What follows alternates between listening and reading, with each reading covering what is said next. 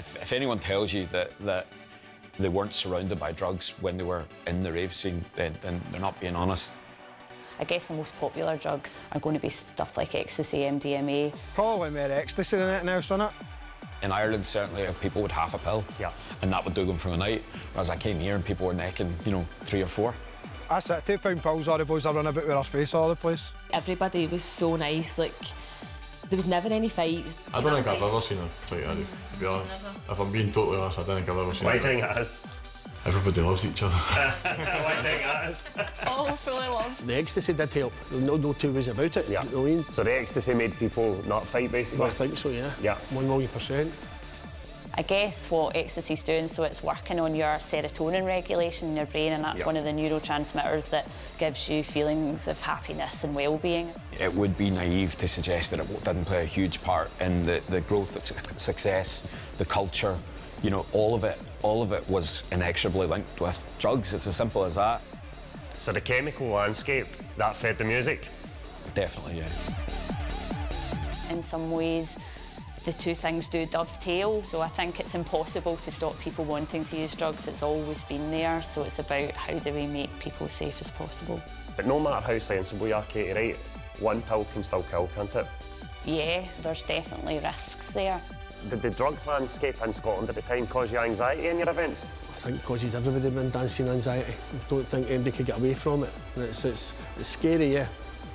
And the two things, they were linked, right, but they were almost in opposition, and then other ways they complemented each other.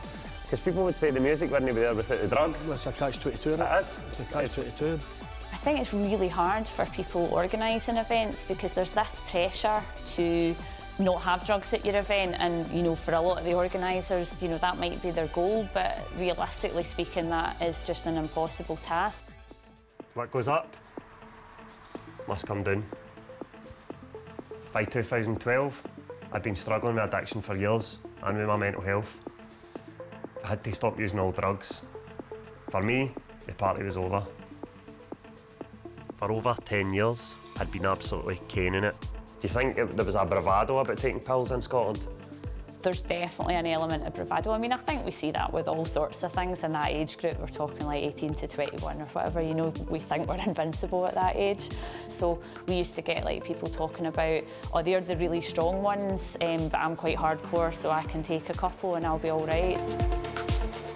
People that have difficult experiences, the typical things are going to be, if it's mental health, they might become kind of agitated, they might experience panic attacks because you're getting your heart rates going up, and that can be quite anxiety-inducing. It almost simulates a panic attack, doesn't it? So fast heart, racing thoughts, etc. Yeah, exactly. Quite a frightening experience for some people. Yeah, absolutely, and particularly if people have got underlying anxiety, you can imagine that can be quite frightening for them. We weren't immune to the headlines, but we didn't really care. Sometimes you get a new batch and we used to just say, well, somebody needs to try them. And then we would drink a bottle of Buckfast and, you know, we would guinea pig them. I'm probably lucky to be alive. I'm really curious to hear what your experience was like, you know, when you were talking about it being overwhelming. I've got a complicated relationship with drugs, right? Because I loved them, right, and I used to shout about them all the time, and then it went wrong, you know what I mean? And now I'm probably in the demonising camp. I had trouble with pacing, you know, I would get excited, you know, these were the events I loved, and then I would take too many drugs too quickly. I had my first panic attack while using drugs, and that became a legacy that lasted long after my drug use had ended. You could say I was predisposed to that, but I can't help think that if I hadn't used the drugs, I might not have took that first panic attack.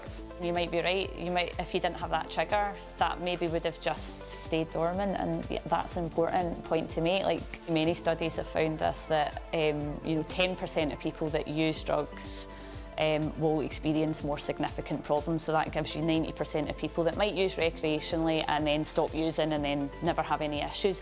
But for that 10%, and I think what I'm hearing is that was your experience, those problems can be really serious. So it's just about whether you're in that 90 or that 10%. All drug use has risk. People definitely need to be aware of that and think about not just the physical effects, but the potential mental side effects.